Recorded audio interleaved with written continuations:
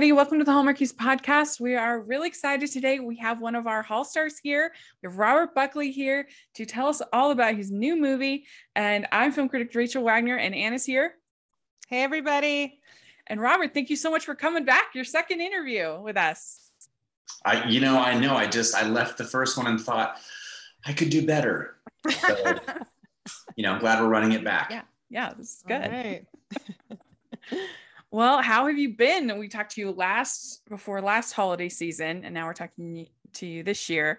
So how was your 2021? Did you have a good year? I had a great year.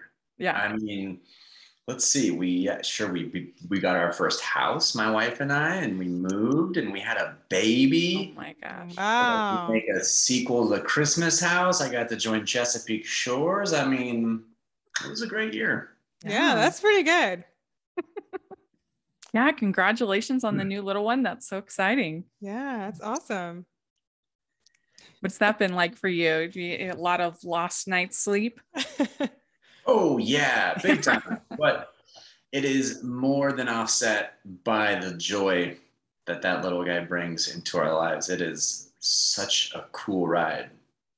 Yeah, I'm very much digging it. That's awesome.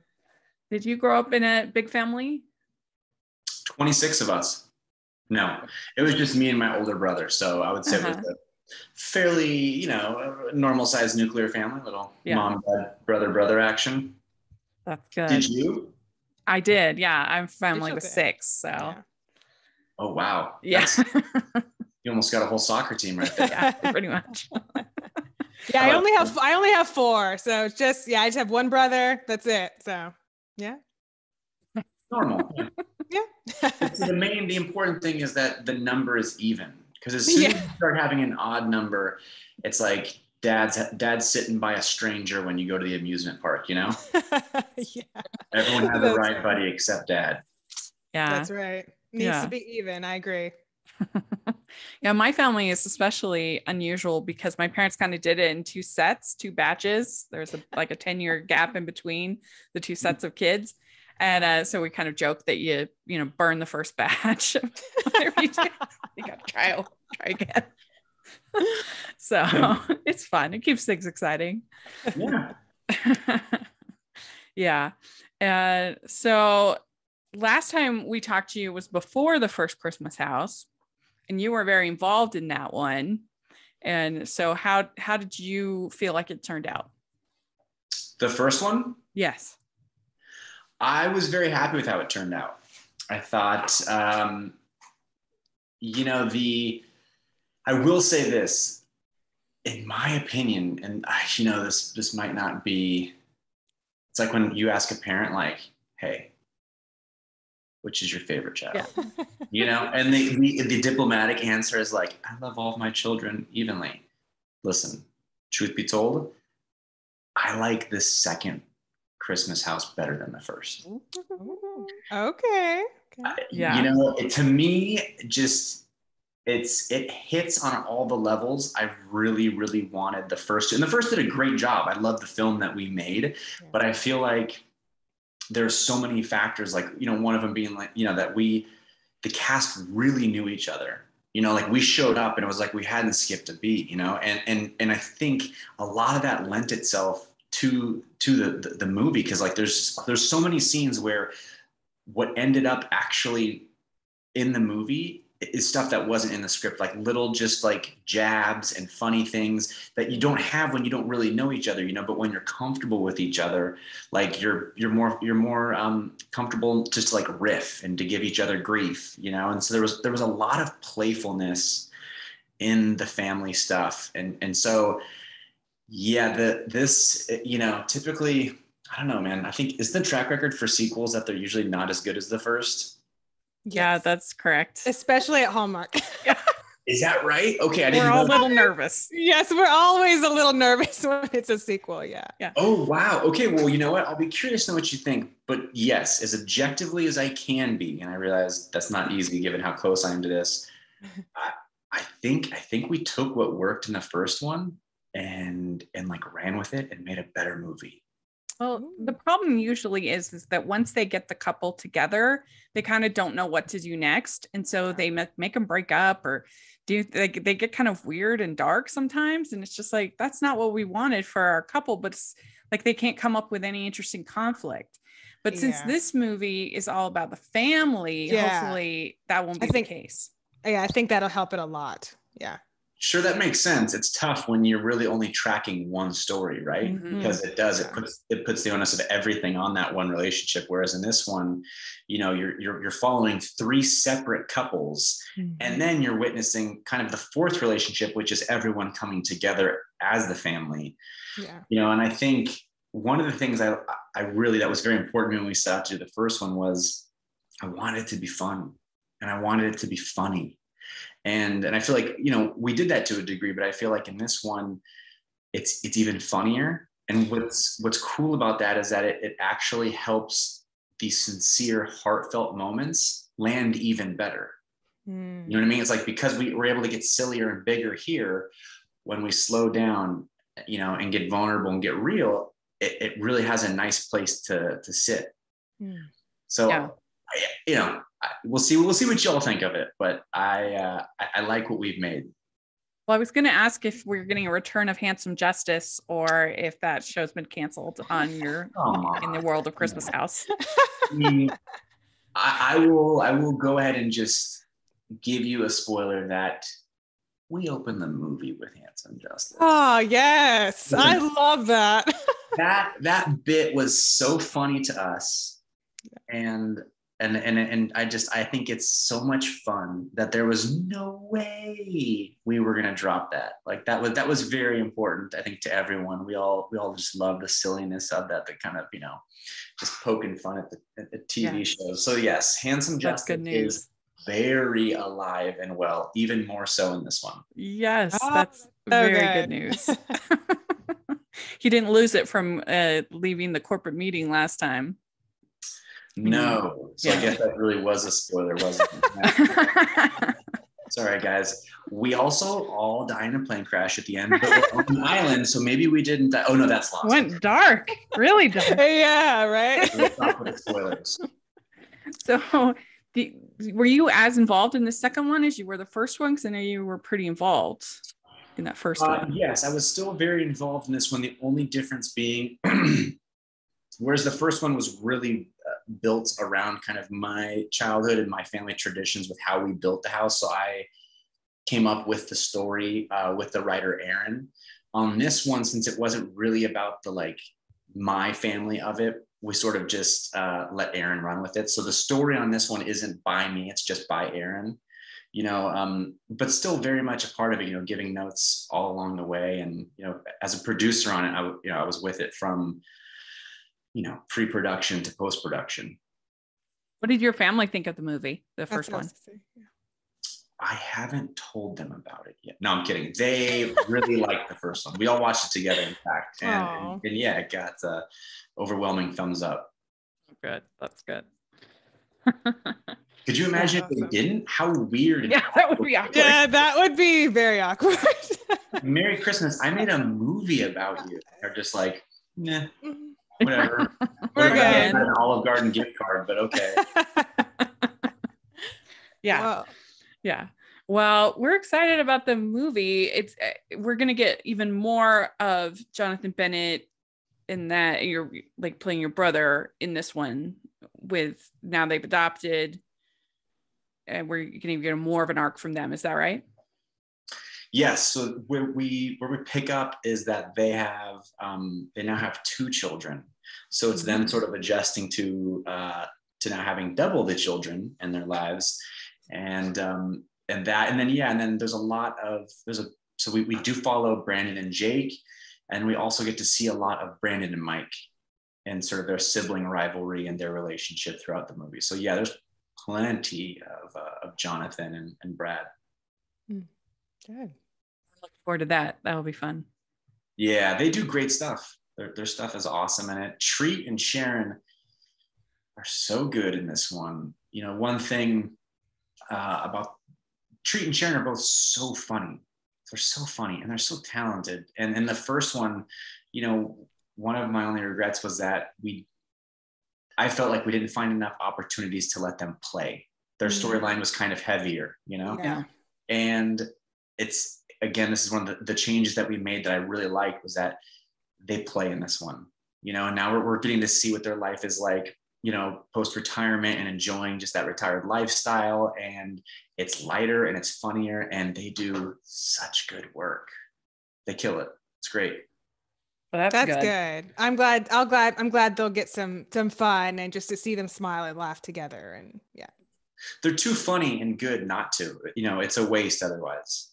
Yeah. Well, and you got to work with Treat in Chesapeake Shores. I did. So you had a whole year working with him practically. I did. I mean, we did Christmas House, and then I don't even know, like 5 months later, he was the first person who reached out to me about Chesapeake Shores. I was going to ask that. It was like 10:15 at night, and my wife and I were up watching TV, and my phone chirps, and I look, and it's a text from Treat, who lives in the East Coast, mind you, right? So he's like 2 or 3 hours ahead of me, and it's just, "You up?" And I had this hilarious moment of like, why am I getting a "you up" text from Treat Williams at like 10:15 at night? You know, like, what is happening? Yeah. And so he was like, "Listen, there's some talk, you know, that there's some changes happening here. You've been discussed. Just wanted to let you know. Have you heard anything?" I said, "No, I've heard nothing," you know. But then he gave me a very convincing sales pitch. Just, you know, he said, "Listen, this is an amazing group. It's a beautiful place to shoot. It's a lot of fun. You should come." And I love Treat, you know, and any excuse to hang out with Treat and get to work with some nice people. I was like, yeah, that actually sounds great. So I signed up to it. They didn't even have a character. They had an idea of a character. Like I basically signed on to, "You're going to be the new guy." So it wasn't until, again, so like it was just Treat's endorsement and them going, "Hey, do you want to be the new guy?" And it wasn't until I was like in quarantine in Canada, waiting to start, that I got a call from Fief Sutton and Mark Legan, the showrunners, saying like, "Hey, do you have any questions?" I was like, "Yeah. What am I doing here? Who am I?" You know? And they're like, "Oh, sure. Yeah, here's the character." So, I mean, it was all really so rushed. It was so like last minute and hurried, but it was the coolest surprise. That the character I got to play, Evan, was so much fun, and they really wrote in such a way that I think it just kind of catered to my personality and my sense of humor.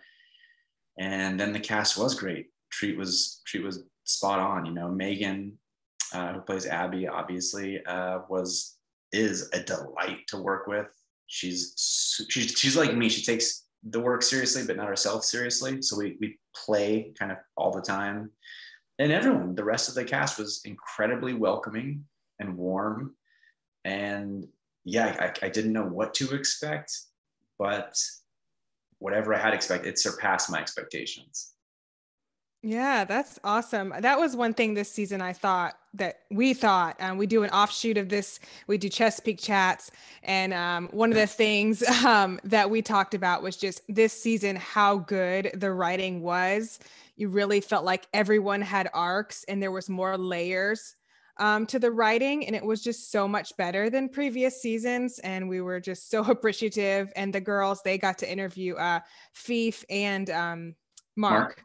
Yes, they interviewed both of them, and yeah, you could just tell from the interviews I listened to them. I didn't get to be on those, but yeah, I was like, yeah, you guys did like a really good job. Like the writing is so much better than it has been.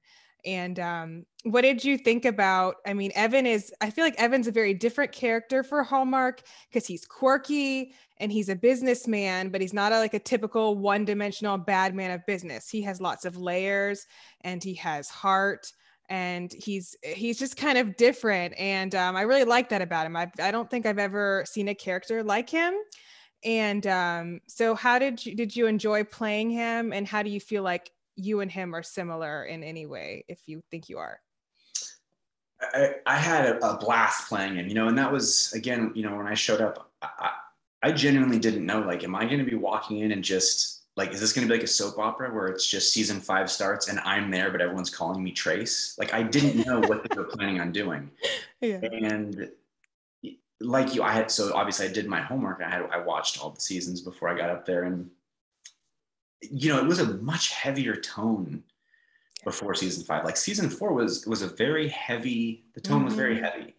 Yeah. And so I didn't know if I was going to be playing sort of a very similar thing to Trace, which I was hoping wouldn't be the case, because then I feel like you're really setting up the audience to compare the two characters. Yeah. And I think the very smart thing they did is they went 180 degrees in the opposite direction with Evan. So it's not a matter of like, you're not comparing apples to apples. You're like, they're two totally different people. When I was doing press where people were like, how do you think Trace fans are going to feel about Evan? I'm like, that's sort of like saying, if you like sushi, how could you like pizza? Like, well, they're entirely different, Yeah. both great in their own respect. So I liked that we were playing in sort of a whole new sandbox with Evan, and yeah, I liked that he had layers.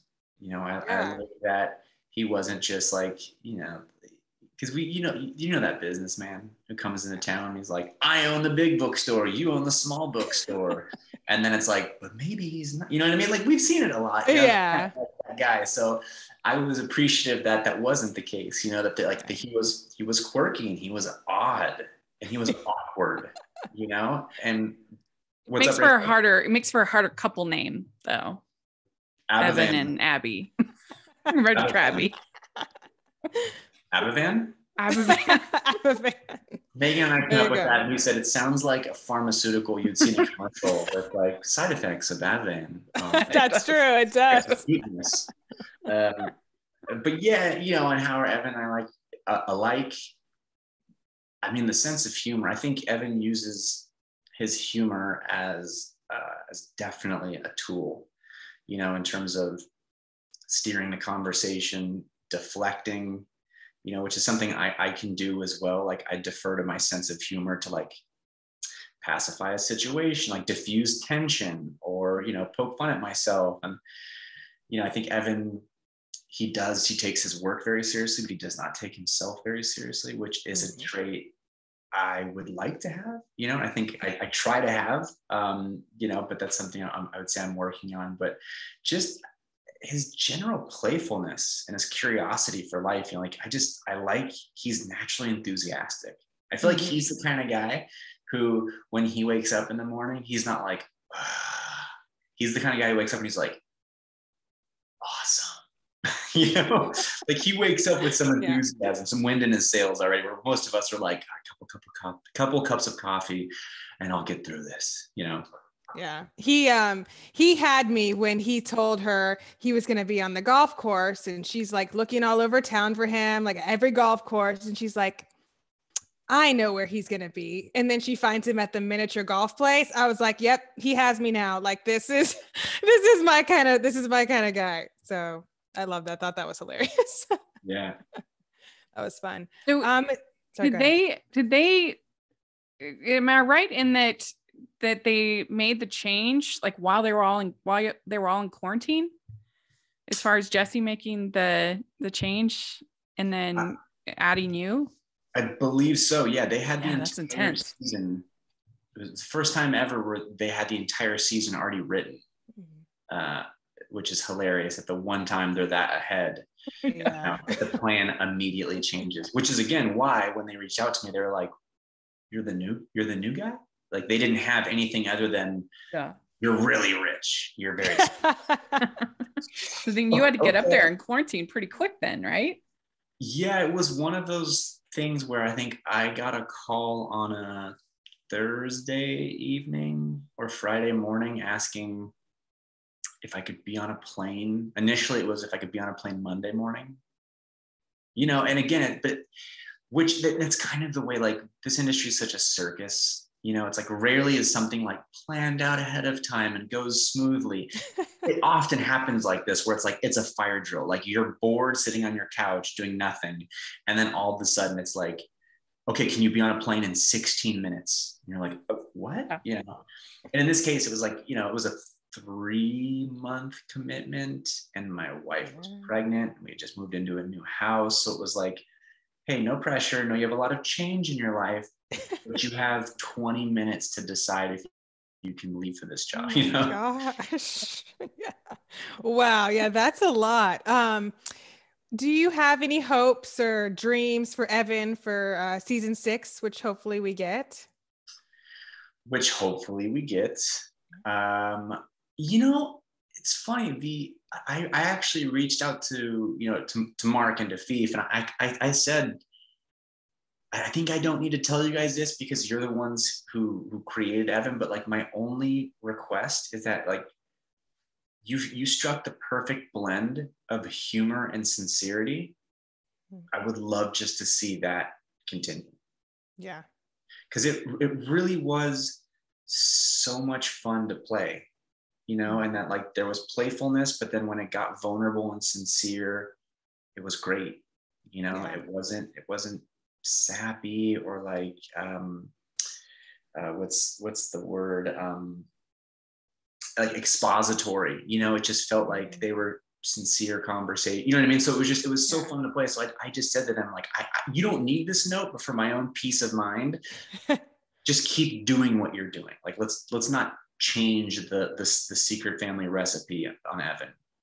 Yeah, definitely. He's great. And I love how we just keep learning new nuggets about him every episode. That was kept it interesting, and it just kind of brought out his heart. And I just loved how quirky and how funny he is. And so we really hope there's a season 6. Because I think everyone just really loved this season because it was so much lighter, and it just felt like, oh my gosh, we get to see these characters like be happy and like have fun and like, you know, and it was good. It's great. Well, and I think, yeah, there's definitely an energetic shift. Like you said, I think it's very, very noticeable. At least it was to me in reading it and then and watching it. I thought that. And one of the things I think is so great is it really allowed the show to kind of to go back to what it is kind of supposed to have been from the start, which is like it's a show about a family.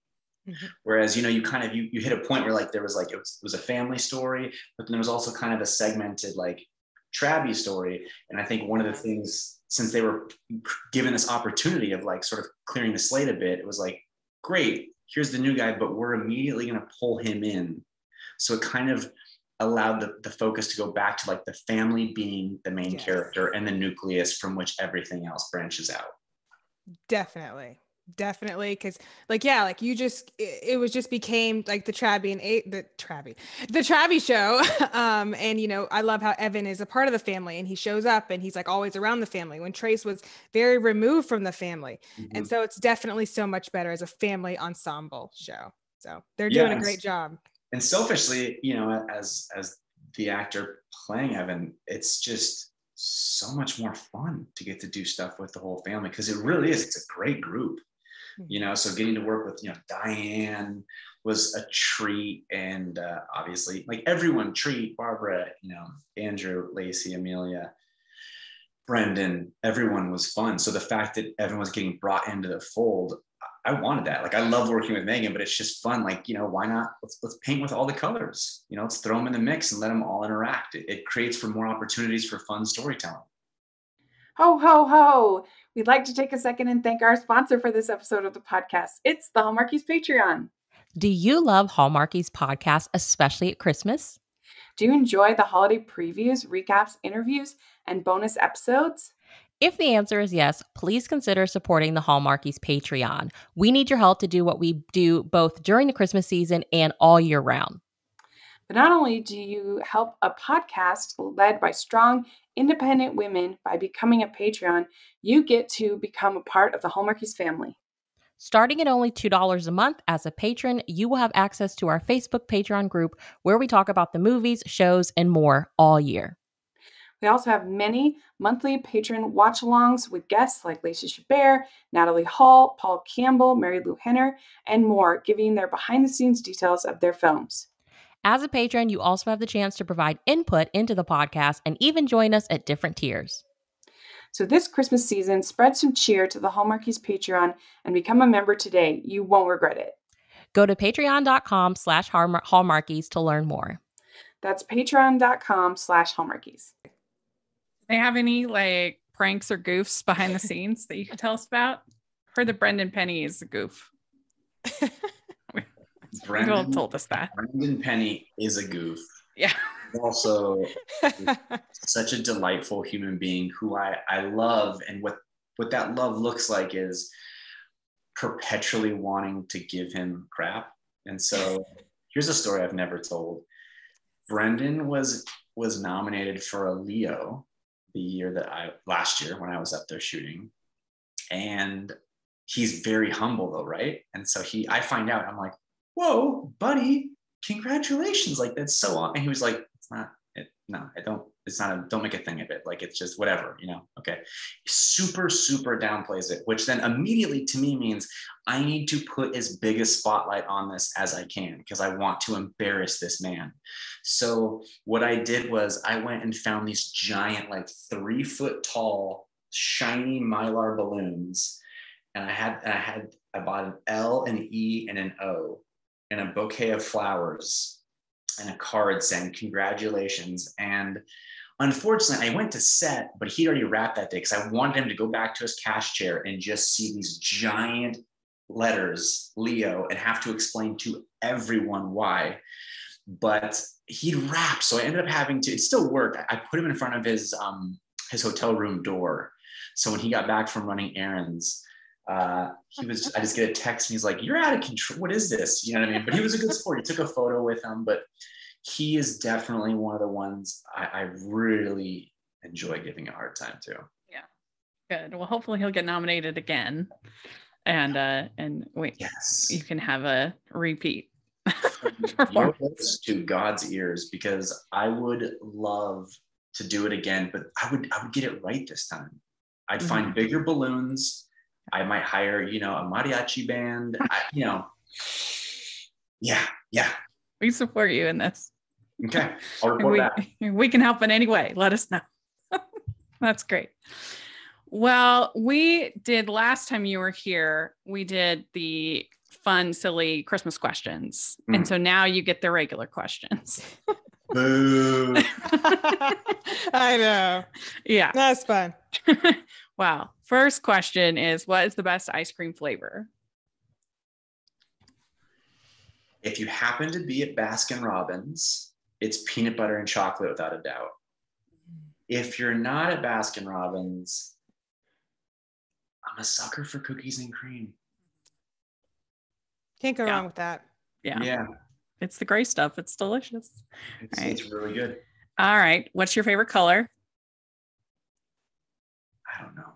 Blue? Blue. Okay, good. I've never known the answer to that question, to be honest with you. I said blue when I was a kid because that's what the majority of people said.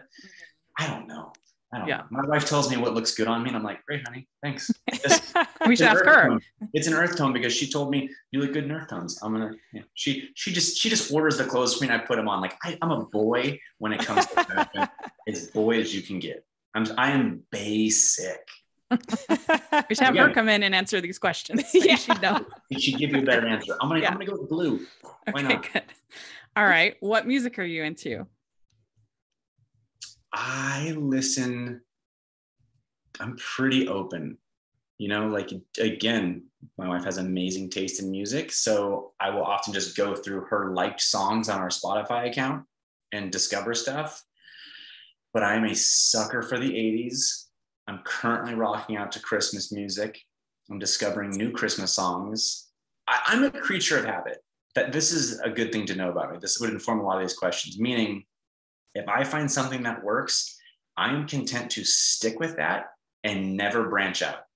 So like if I find a lunch that I like eating, I can make that every day for myself for like a year and I will be okay. Yeah. And so when it comes to music, like the songs I exercise to haven't changed in years, which is a problem for me. But the thing is, I'm just like, the idea of branching out and exploring new stuff rather than being like, that's exciting. I don't know. It sounds tiring to me. And I'm like, I'll just stick with what I know. Yeah. I actually relate to that very much too. I'm the kind of, I know what I order the same thing at the restaurant every time I go. I know I like it. And then people will pressure me to not order that. And then I always am mad and disappointed with whatever else I got. Exactly. That's true. I'm the same way. Yeah. Well, especially when you're out to eat, the stakes feel kind of high. At least to me, they do. Because what my brain tells me is like, if you blow this decision, you would think it was my last meal. Because I'll same as you, I'll be like, why would I roll the dice on some uncertainty? You know, because what if it's bad? Like, what's the worst case scenario? Like, there's no stakes. But to me, emotionally, it feels like, no, I'm going to go with what I know. Yeah. Well, speaking of that, next question is, what is your go-to date night food? Another one we should probably ask your wife. You should probably. I mean, lately, let's see. When we lived in Los Angeles, ramen, we had a ramen place that was killer for date nights that we could walk to. It's also, yeah, I mean, but like my date night has changed from like when I was single to now when I'm married. Because like when you're single, you got to be mindful of like how heavy the food you're eating is, you know, because no one feels sexy after eating like, you know, Indian food. I love Indian food, but you know, it sits heavy with you. And so it's like sushi is a great like single date night food. Whereas like now I'm married, I'm like, Indian food, bring it all on. It's okay if, you know, I fall asleep immediately after eating it. Plus, you don't want anything you're going to get messy or you might spill. Yeah. That would or be that embarrassing. smells bad. Yeah. But I will say, smells weird. A good rule of thumb is foods that are easily shareable make for great date night foods. Mm-hmm. I think the more interactive you can make your foods, like if you can cook it together, like a Korean barbecue is a fun date night food because it's something you're doing together and you can share. Yeah, like a while ago, they had on a Hallmark movie, they had the characters were going on their blind date to a rib place. I'm like, that would be the worst. You know, rib place. But here's the deal. It's like, is it the worst, or in a backwards way, is it kind of the best idea? Because everyone can be cute and in their comfort zone when they're eating sushi, like bite-sized food you don't have to use your hands for. Like, I would be curious to take someone to a rib place just to watch how they rolled with that. You know what I mean? That's a good point. It's a good opportunity to see how seriously someone takes themselves, or if they're just like, you know, or if they're just getting into it. Yeah, that's actually a good point. Yeah, I'll agree. I'll agree then. Okay, what is your go-to date night activity? So you're out and about doing something fun. I mean, the last 2 years, it's been a movie, right? Yeah.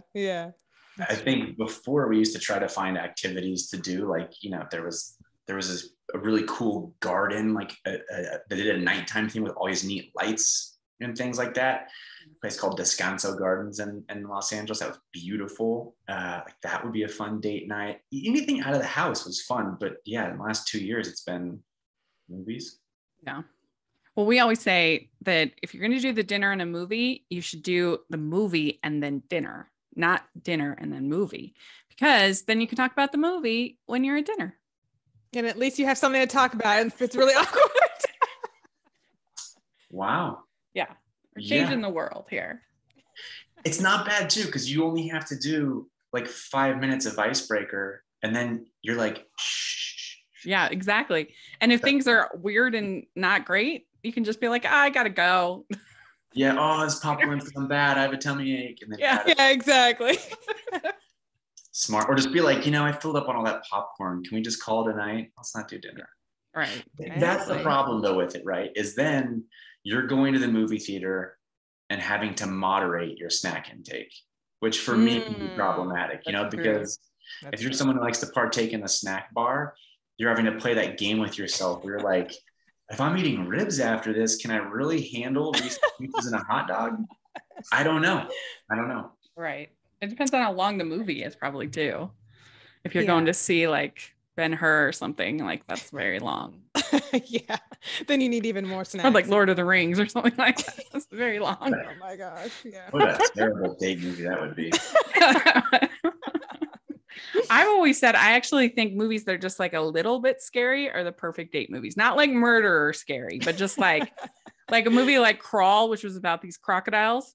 That's perfect because then you get like a little bit, you kind of want to cozy up, but you don't get like scared.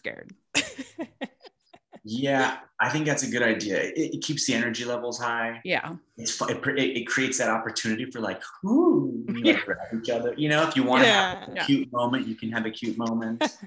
Because romance movies, that's a lot of pressure, especially for a first date. Oh yeah. Yeah. That's too much. Yeah. It's like a heavy movie. Do you really want to be crying in front of a screen? Like, as a woman, you put all this time into like, you know, perhaps putting on makeup and everything, and now you're crying, or you know, or as you know, as a guy watching a romantic movie, it's like, am I allowed to cry at the end, or is she gonna judge me?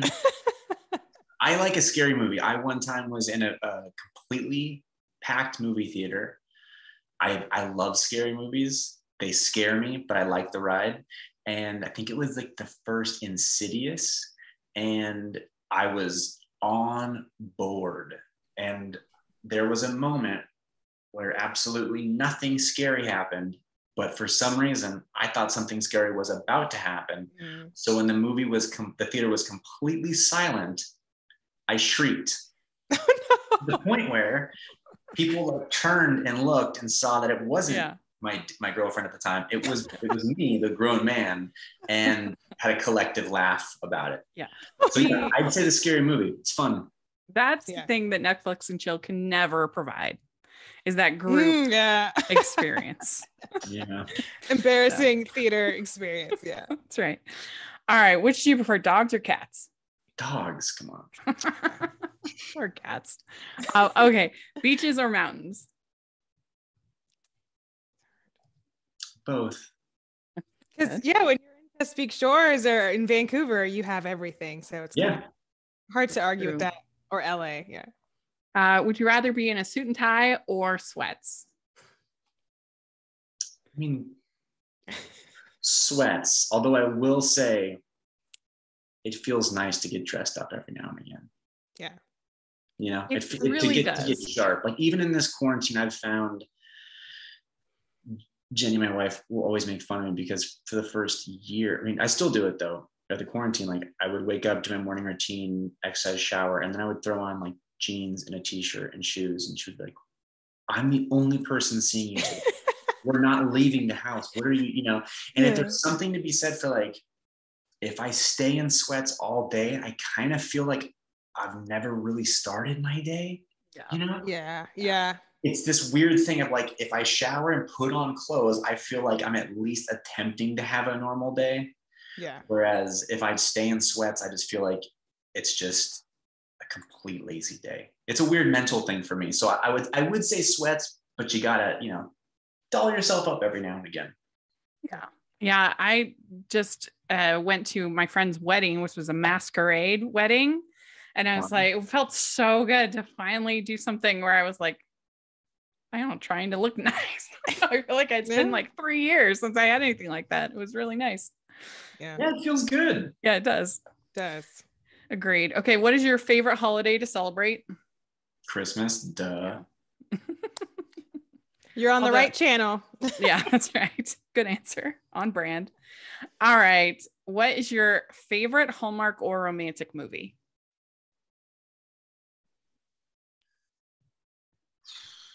Wow, that's a really good question. Favorite Hallmark or romantic movie? I'm not going to do the easy thing of saying Christmas House too.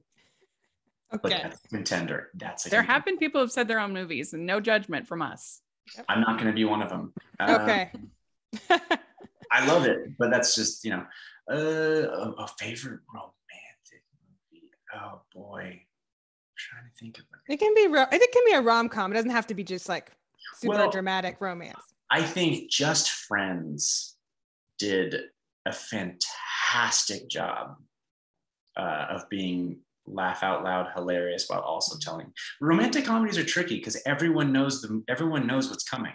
Yeah. Hard to keep people interested when they know the playbook, you know? And so when a movie is able to surprise you and keep you on your toes with a story you already know, it's very impressive. It's very hard to do. Yeah. So yeah, Just Friends would be up there. Yeah, I think that's also what makes them comforting though, is that you know what you're getting and you sit down and you're like, yes, I'm ready for it. Absolutely. I think that's one of the reasons why Hallmark movies work so well is that it's a safe place to go. Right. where you're not going to be hung out to dry. Like there might be 5 minutes of conflict for your lead character, but like it's never really bad conflict, but they're going to get their happy ending. Like there's comfort in that.